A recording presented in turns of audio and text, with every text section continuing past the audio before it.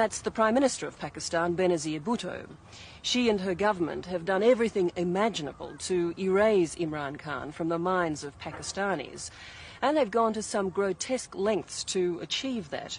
An ad for Khan's cancer hospital has been banned from the nation's TV screens. A promotion for the national airline trumpeting Pakistan's spectacular 1992 World Cup win has one stunning omission. It makes no mention at all of the captain who led them to that glorious victory. You know, we are blotted out of television. We cannot make an appearance on TV.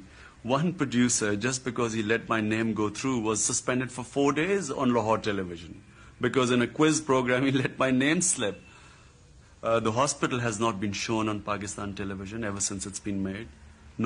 People haven't seen the hospital.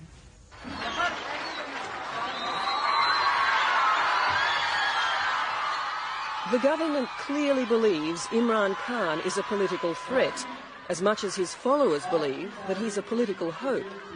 His denials are not helped by the fact that at rallies like this one, he talks about restoring national pride. He talks about rejecting foreign aid, and he talks about cleaning up corruption. In fact, he talks a lot like a politician. And what worries some in Pakistan is that the playing field of politics is far more treacherous than the gentleman's game he once played. Cricketers don't often become social reformers. They don't often become politicians. Is it possible that you might be naive in your thinking in relation to all of this? In doing what?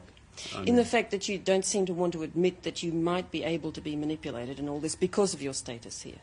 You see, firstly, it's not that I've just recently got any fame. If I was to be manipulated,